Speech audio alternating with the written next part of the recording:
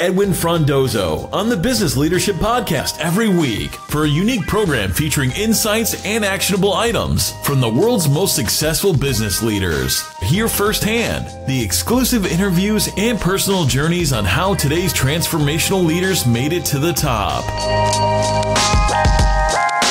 Hey everybody, it's Edwin, and thank you for joining me for another episode of the Business Leadership Podcast. On this episode, you will hear the conversation that I had with Mark Organ, the founder and CEO of Influitive. I was eager to speak with Mark given his track record of growing and scaling cloud-based companies. He likes to coin himself a professional entrepreneur, where he looks at entrepreneurship as a career. I really enjoyed hearing his philosophy and the application of the scientific method, whether it's deciding on a product to launch or choosing a market segment or how to create a culture for growth. But before jumping in, just a quick shout out to my friends at IT World for their support of the podcast. Enjoy the show. Mark, welcome to the show. Oh, delighted to be here. Awesome. Like I said, before we even pressed record, thank you so much for taking the time to join us today. I mean, personally, I'm really eager to hear your stories, your experiences, leading businesses, leading technology business. But I guess before we get started, Mark, if you could share with the listeners out there a little bit about yourself. Tell us who you are, what you like to do, and perhaps what you love to do when you're not leading companies or building companies. Yeah, no, that's a great question. I've been an entrepreneur almost as long as I can remember. My parents told me that when I was like 7 years old, I was selling pills from our medicine cabinet. I'm not sure who would buy that or why, but I've always been really interested in working for myself. I've been a very independent person. I was quite a defiant child, and I'm now being punished for that by having a defiant son now myself.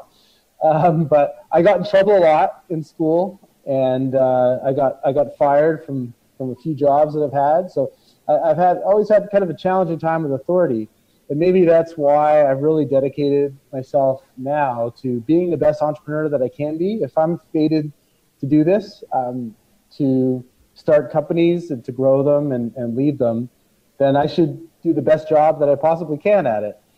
So that's kind of the way I'd characterize myself now, as I think of myself as a professional entrepreneur and just try to get better and better with every company that I start. In terms of what I like to do when I'm not leading companies, honestly, I love business. I love all aspects of it. Even when I'm not doing things in business, I'm still reading about it. You know, I'm a member of other boards of directors so that I can be involved with other businesses. I do have a family. I try to spend as much time as I can, with them, and I'm getting into physical fitness. I love networking, so I like meeting other people. It's a big passion of mine. But honestly, I love entrepreneuring, and it's my favorite thing to do. Oh, that's awesome. That's awesome. You know what, Mark? I could even feel the energy just talking to you about your passion about it, about business, and I'm sure. I mean, if there was no time limit, we could probably geek out all day in terms of talking about business or even a small aspect of running a business. So with having said that, why don't we first start off what you're doing right now? Tell us about your current business, your current company, Influitive. I mean, your current mission out there, what you're trying to do. Yeah, so at Influitive, we are helping companies grow more efficiently by mobilizing their happy customers to do more for them. So this is something that, really my whole business career, I've noticed that, the best way to acquire customers is not to acquire them through your sales and marketing, but is to get your customers to acquire more customers for you. Whether I was running my house painting company and I was making customers happy and they were referring other businesses or writing testimonials, all the way to my last company, Eloqua, where, we found that this sort of advocate activity was super important to winning customers efficiently. The challenge is that it's not easy to do. It's not easy to systematically get your customers to refer more business, to tell their stories on video or through text, to write 5-star reviews, to serve as references. It's challenging to do. And what we figured out what I figured out actually in my last company was that by providing a great experience for these customer advocates, by making it more fun and rewarding and efficient for them, then they will do a lot more of that activity that we value so much as entrepreneurs. So our mission here, at least in terms of our commercial business, and we distinguish that between our mission for our teams. We'll talk about that in a second. But our mission is to really help companies grow effectively by mobilizing their customer advocates, and we do that by providing the best advocate experience. We also have a mission for our team. I mean, one of the reasons why I start companies is because I love learning. I'm a total learning junkie, and I found the best way to learn about things that I'm really passionate about is to start a company around it. And a lot of the people who come and join us are similarly really interested in maximizing their career growth and velocity. So we do have a mission that we want to be the vehicle by which everybody here at Influitive achieves their full potential in life, both personally and professionally. We're a little unique in that we have this dual mission, but I really do believe that through getting the most of our employees, that is really how we will achieve our mission for customers as well. Oh, no, that's awesome. And you're really focused, and what I'm hearing is it's purely focused on the people around you, around the company, and most importantly, your customers as well. And I'm really happy to hear the type of product or the type of service you're putting together, because any business owner, any entrepreneur out there or consultant, everyone knows word of mouth, referrals, 100% are probably still the best way to build that. So it's amazing. And thank you for putting that type of product together for businesses out there to help them, really utilize that channel out there properly. Yeah, thanks. No, it's a really exciting time to be in this space. I mean, to be in the marketing software space in general, it's a very exciting time. There's a huge shift of budgets from, the CIO to the CMO. So the CMO has increasingly a lot of power to make things work. And also at the same time, we're seeing that, traditional approaches to winning customers and retaining customers like email and ads, and they're just not working like they used to work. I mean, think about the last time you bought something risky or expensive because of an email you received from a vendor. It's probably been a while. Whereas when you hear from a friend or when you see a friend's endorsement, it means a lot. The challenge is it's really hard to do that systematically. So it's very exciting to be trying to crack that code on how to systematically generate this sort of advocacy. And I still think we're very early in our journey here. We're 6.5 years in, and I think this is like a 20, 30-year trend. And man, it's fun to be working on this problem. That's great. No, that's awesome. And I'm really excited to follow it along as well. So keep it going, and I'm sure you'll be able to build that and build the team and the customers around you. I mean, you quickly mentioned Eloqua as another business you started, and starting a business, for those out there who are not entrepreneurs, it's hard, and let alone bootstrapping it, doing it with your own money. So Mark, I really found it interesting to know I think when you started Eloqua, that your team, the people around you, went without getting paid for 9 months. And really amazingly, nobody quit. And further to the point, you didn't even draw salary for 2 years. You sold everything you had. You almost got bankrupt, not only once, but multiple times. So really, this is really, for me, personal question. I would love to know how you're able to lead the team through that and get them to believe in your goals and your missions to work with no pay. Yeah, I think part of that was where I was in my life, along with the other people on the team. So I was one of the oldest people in the company at 25. So it gives you a sense of where we were, right? So we were a bunch of 20-somethings in the middle of a pretty big recession. So this was 2001, 2002, which in the technology industry, that was a really tough time. That was after the NASDAQ tech wreck. There was a lot of unemployment in the technology industry. So, a bit of a different time than today, where it really feels like much more of a go-go time, and there's lots and lots of exciting startup activity. here in Toronto and around the world. So I think part of it was, hey, we may not be making any money here, but we're learning a lot, and we're really advancing our own careers. So even if this business goes belly up, we're all the better for it. We will have learned so much more that will make us effective if we ever decide to work for people again, or if we want to go and start a company. So I think part of it was a bigger vision that we all had for ourselves. Myself as the founder and CEO, and the other, young 20-somethings that were all senior executives in this company. So I think that's part of it. And the second thing is we really believed in the mission. Our mission was backed by data, and I think that's so important. And I'll mention this for all the budding entrepreneurs out there in terms of how you start a business that'll give you this kind of staying power.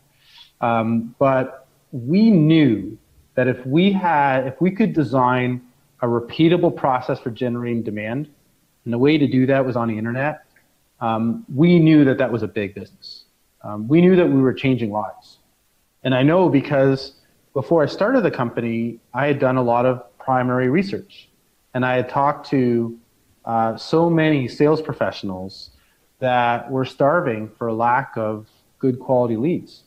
And we learned that the most important determinant of success of a sales rep in the companies that I studied before I founded Eloqua together with my co-founders was the availability of good quality leads. That was more important than the education that the sales rep had, the training that they had, where they came from. And I had done all this work. I had interviewed these people, both successful reps and unsuccessful ones.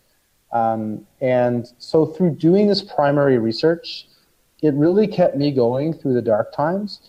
And also these are the kinds of things I would communicate out to my team. I would tell the team, look, if we can last another month, another quarter, another year, one day, this is going to be a massive market.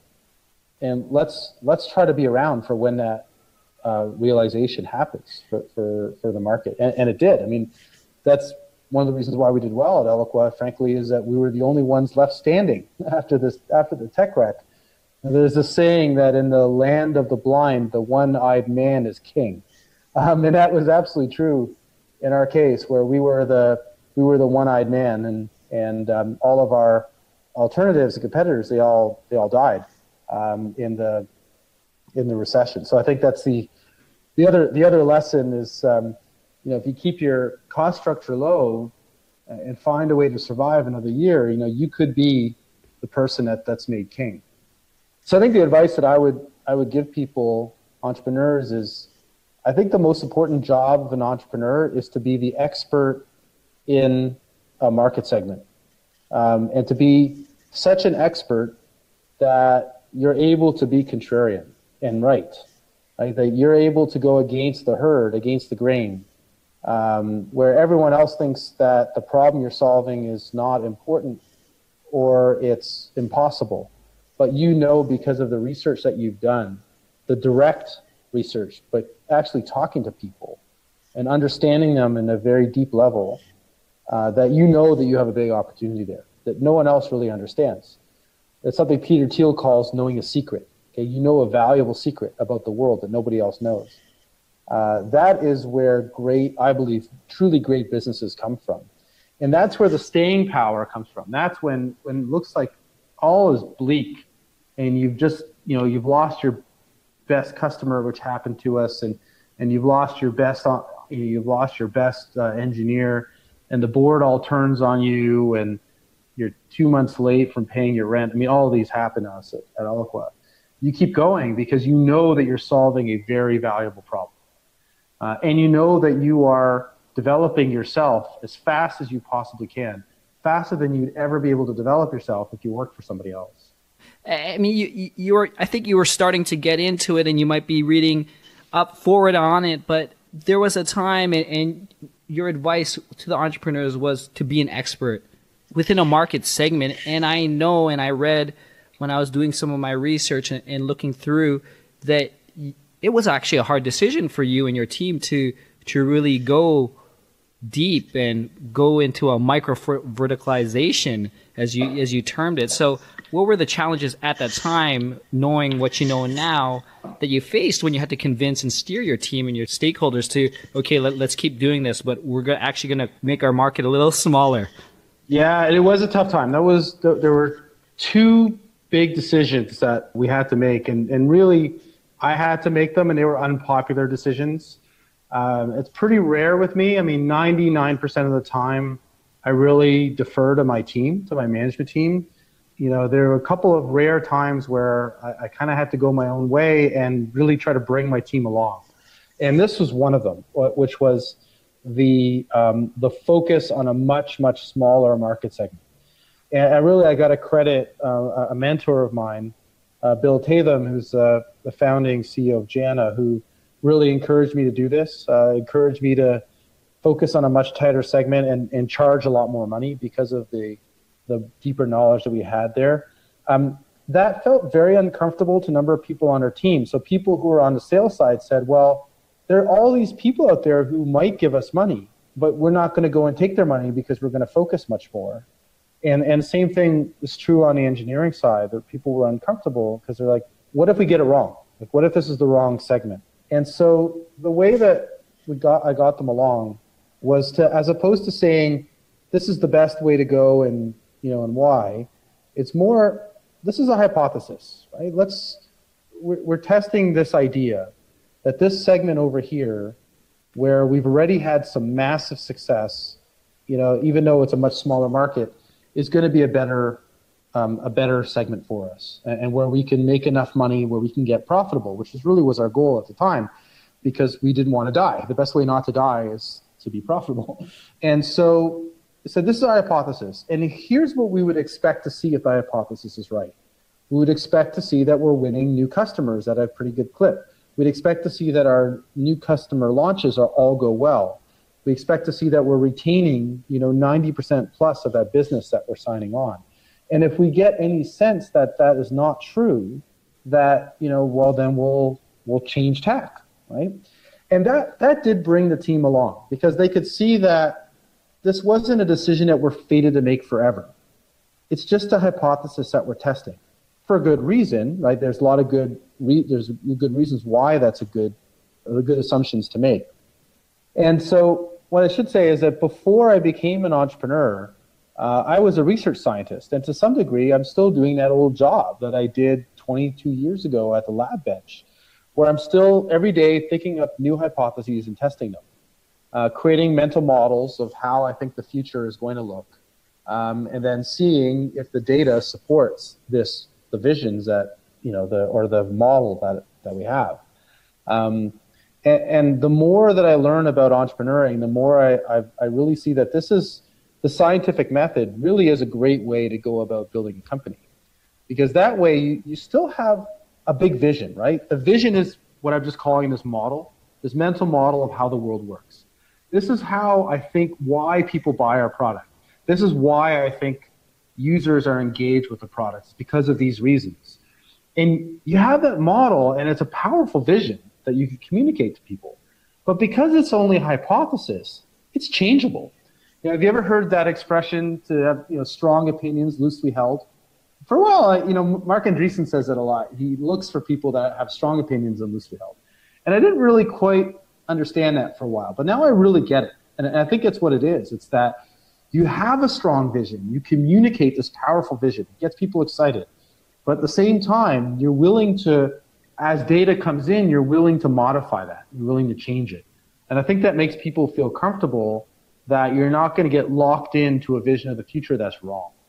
Oh, I mean, I love that. And it really comes down to, as you're leading the team and the organization, not so much how you're doing, it really becomes the language and coming from that scientific method, that scientific background, because using the word hypothesis, I think you have a conviction that it may or may not work, but hey, I'm only saying it's a hypothesis, and let's try it out, and that's really important for entrepreneurs and even executives within companies where they want to steer or change their career around within the company and do stuff. They have to have a conviction, but I think using the word hypothesis was a very big thing to get everyone to listen to you.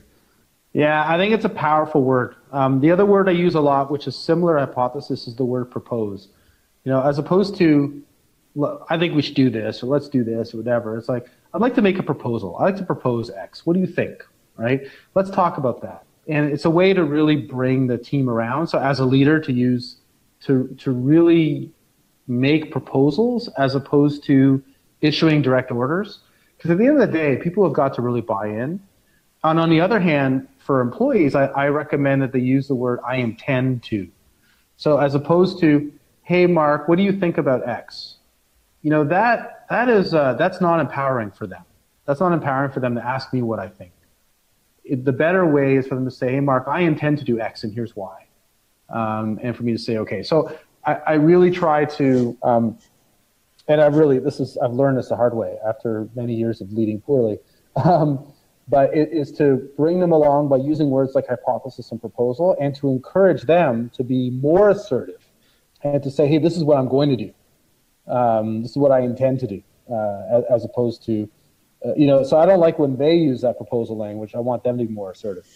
Right. And it empowers them as well when they start using the language, I'm sure of it. Yeah, no, that language is important, right? This is such a team sport. And, more and more, this is what I'm learning, right? Is my job is to create an environment where these people can do their best work and are, truly empowered to do what it is that they need to do. And it also runs a better business because you end up getting decisions that are made much closer to the edge of the company. And that's a big thing I'm obsessed with right now. With, my current company, Influitive is about 120 people or so. So we're just below that famous Dunbar's number at 150, where, often organizations often break down at that size. You need very special structures in order for them to scale.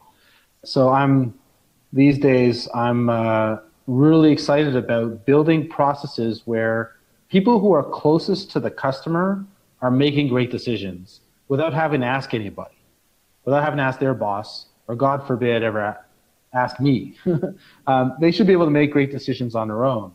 And I think that's the key to a company that's able to scale well, because they can move so much faster. You're so much more agile when people can make decisions on their own.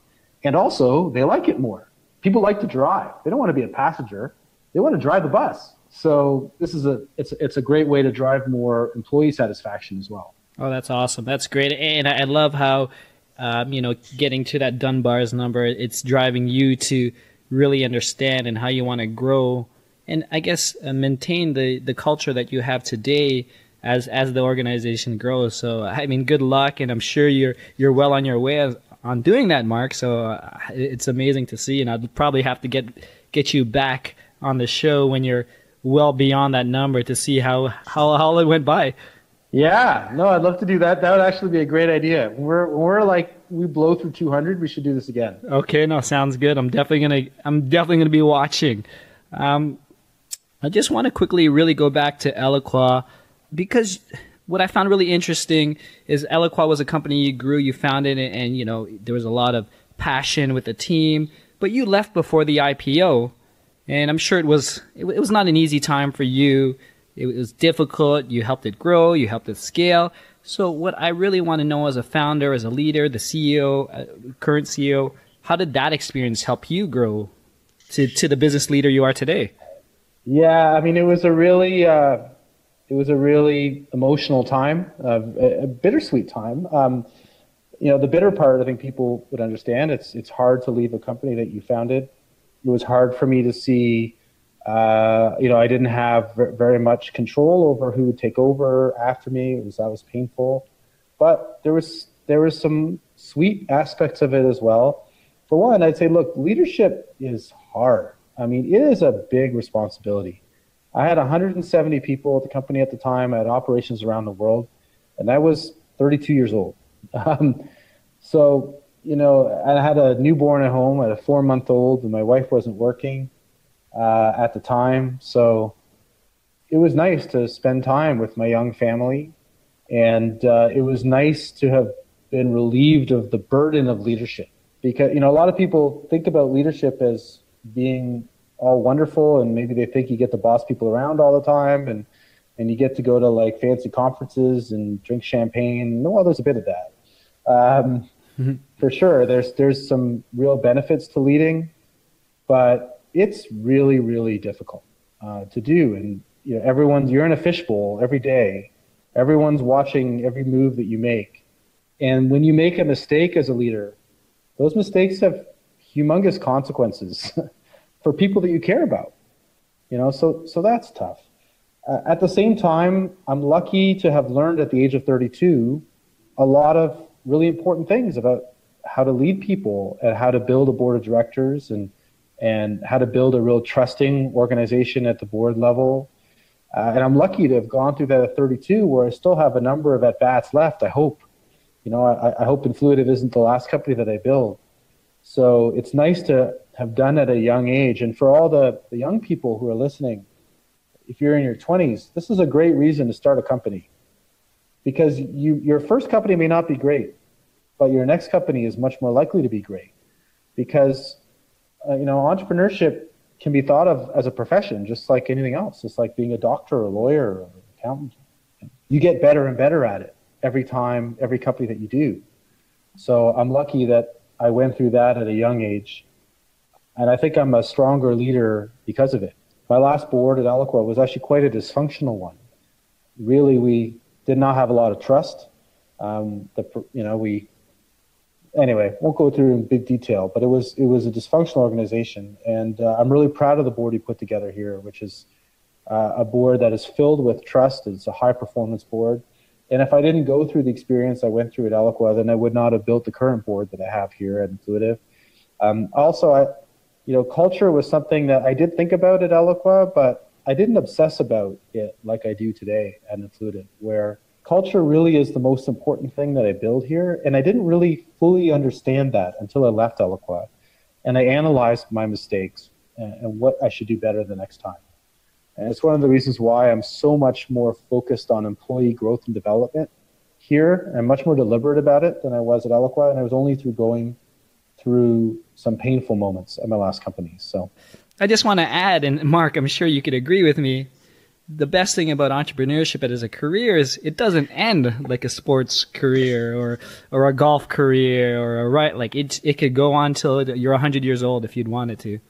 It's so true. It just gets better and better, and it always changes. So it keeps things interesting. And so I really encourage young entrepreneurs to think of what they're doing as a career. That when you do your second, third, and fourth business, that you're going to become truly great at it. And you're right. Unlike a professional athlete where your body eventually fails you, as an entrepreneur, you just get better. Right? You just get, particularly on the people side of things. I mean, that's what I've found, and also through talking to other experienced entrepreneurs.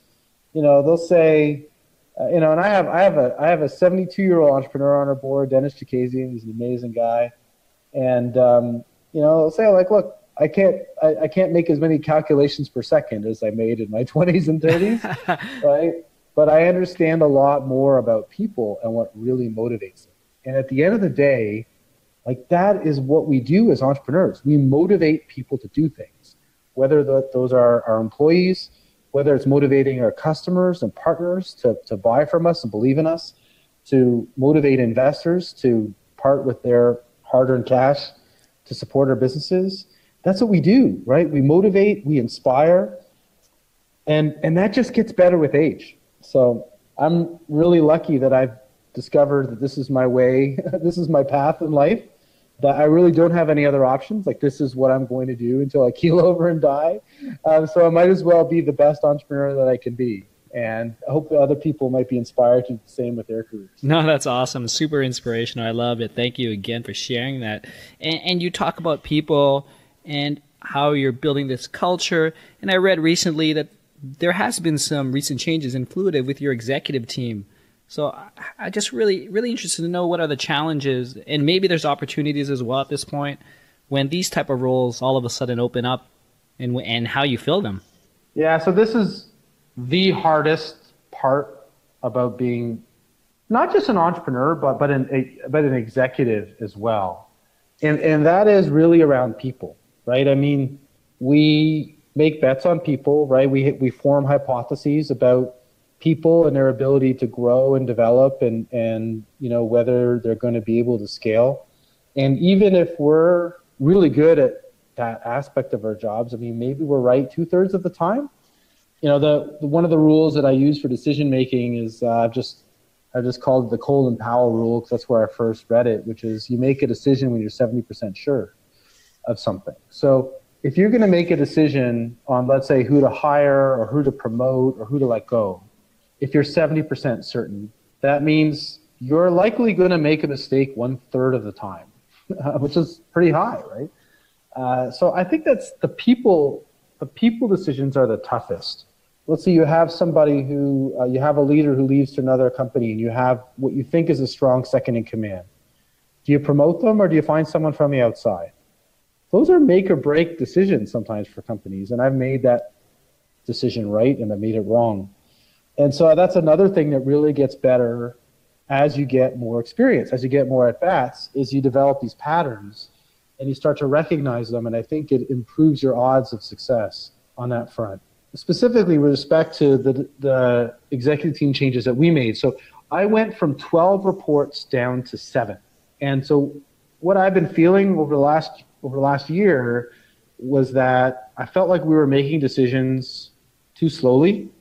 Things were just taking too long to get done. And I think part of it was that our executive team was bloated. There was just too many people.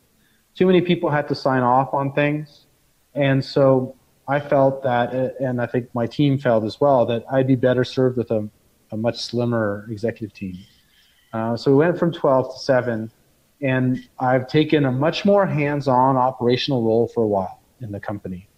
So just getting much more involved with helping people make better decisions, helping people empower other people, helping people develop empathy with each other and develop better connections with each other.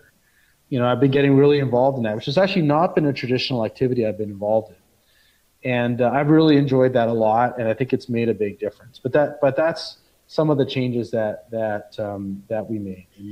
And, probably sometime in the future we'll expand that team out again, and we'll become more venturesome and look for new ideas for growth. But for now, I felt we were better served with a slimmer team, and it's working out pretty well. Yeah, and I mean it's advancing through subtraction at this point. It sounds like, and I think to your point, subtraction and focus, right? So that's the other thing too, is that I felt like we needed to do less things but do them better, and so that's really at every level of our business. So in terms of our executive team, from 12 people down to 7. That means that there are a number of projects that would be great to work on, but we're not going to work on them. We're much more, I guess, focused in the activities that we work on. We're more focused on the kinds of customers that we're looking to win. And, I think businesses naturally go through these waves of focusing and then expansion, focus and expansion. And I think while that could be very unnerving for people in a company, I think it's actually not right. I think that's actually how good companies behave. Because through expansion, that's where you develop new ideas that could be your next big growth vectors. And then you need to focus on the ones that really work. So there's your focus time. And then, you ride those for a while and do really well. Well, now it's time for new ideas again. So you expand out. So I think there's this natural kind of sine wave that happens in companies. One question I really want to get to before I really start closing down, and perhaps it's because I'm from here, but I really want to share your passion and persistence on building growing global companies like Eloqua and Influitive in Toronto. Yeah, I mean, Toronto's great. I mean, I've had the advantage of living and working in a number of places around the world.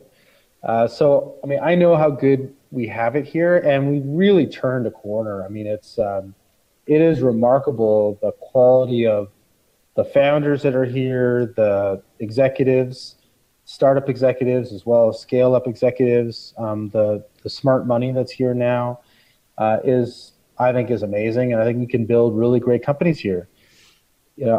I saw that in in the last decade where areas like Toronto actually created amazing companies that beat companies in Silicon Valley. Especially when there's not tons of money around. I think that places like Toronto can do really well. And I think Toronto's we're at a very special time now, where it's kind of a perfect storm. There's just the amount of talent that's flooding into the city here is incredible.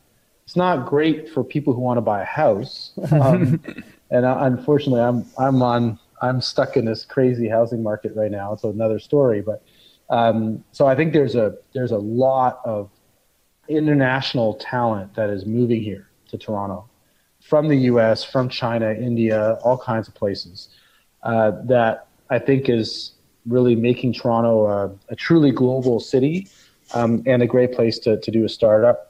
The other thing is, building a company in traditional startup centers like Silicon Valley, it's hard. It's hard being a small fish in a big pond.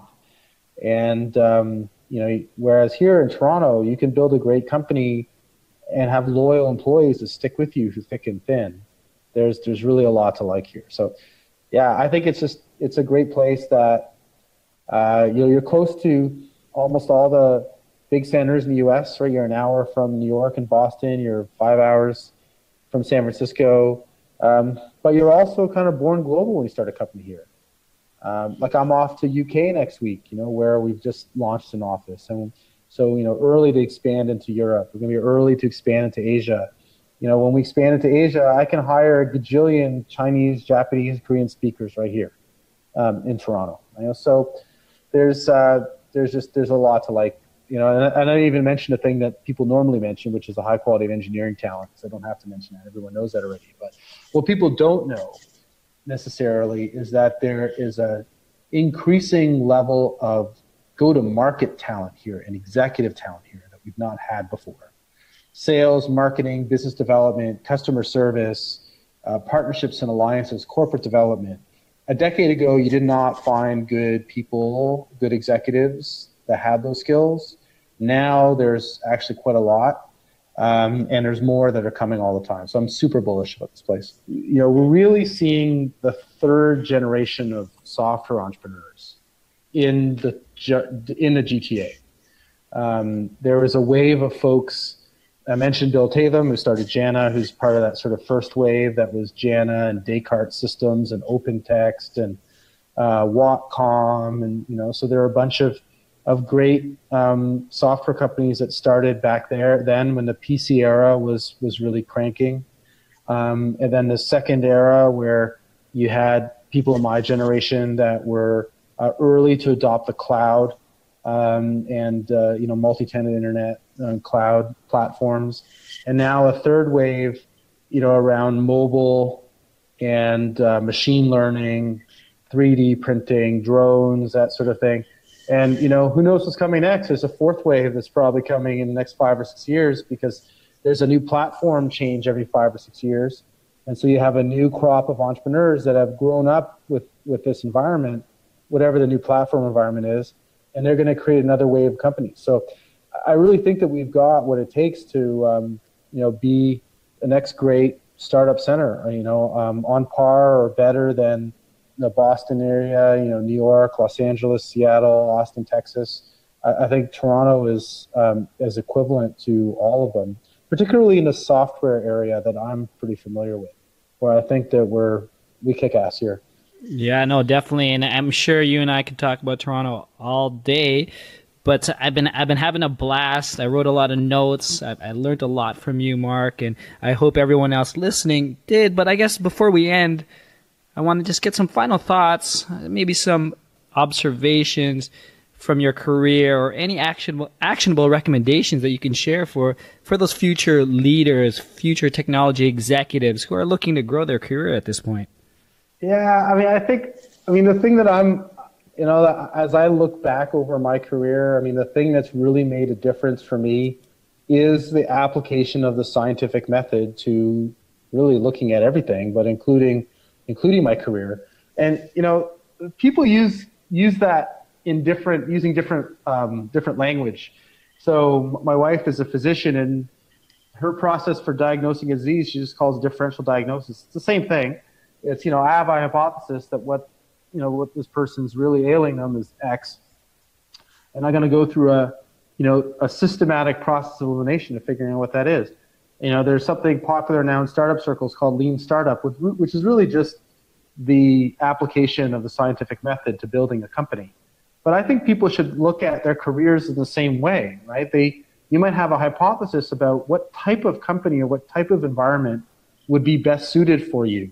And you can then go about testing that.